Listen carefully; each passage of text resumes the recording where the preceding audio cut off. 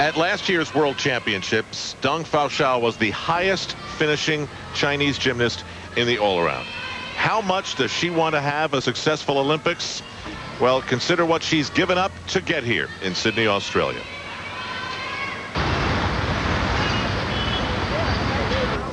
This is the sacrifice of Dong Fanxiao's life. It's mom and dad waiting to squeeze 6 months into a day. They gave their baby girl to gymnastics, gave away those precious years to China. That's the way it happens here for a little one like this, all of 3. Her mother thinks she's got a special gift and goes to a place like Fanxiao Sports School to literally see how her daughter measures up.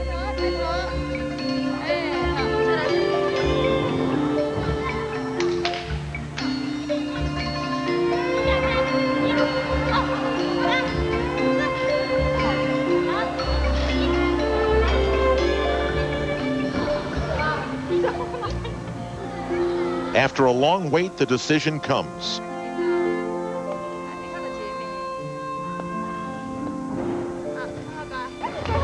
It can be a happy time of promise.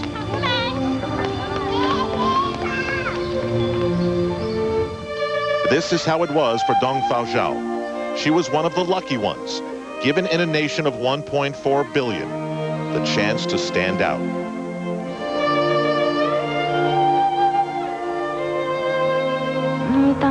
At first, my mom came with me, but she had to leave after 2 days. I was so sad. I cried while I hugged her.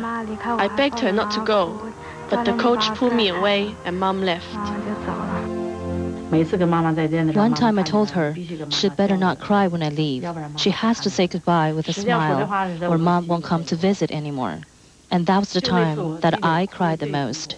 Because after I said that, she managed to squeeze out a smile with tears still falling down her cheeks. She said, "Bye-bye, Mommy," and I couldn't stop crying. Away went Dong Fanxiao, and the coaches pushed to find her limit.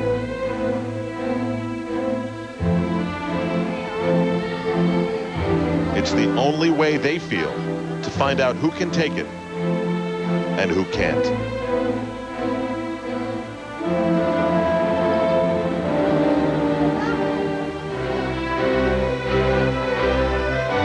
Dong Fanxiao was one of the jewels and was selected to the national team. Beijing is 5 hours away.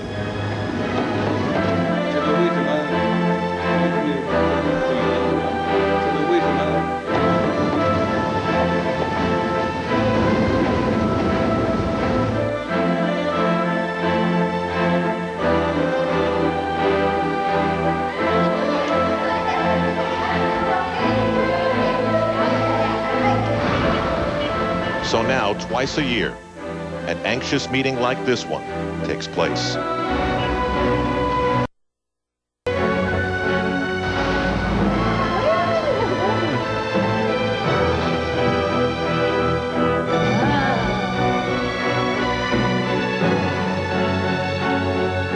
For one short day, they were a family again. Then it was done, and the Dongs returned to being a photograph and a letter from Fanxiao. Soon, their Olympian will come home.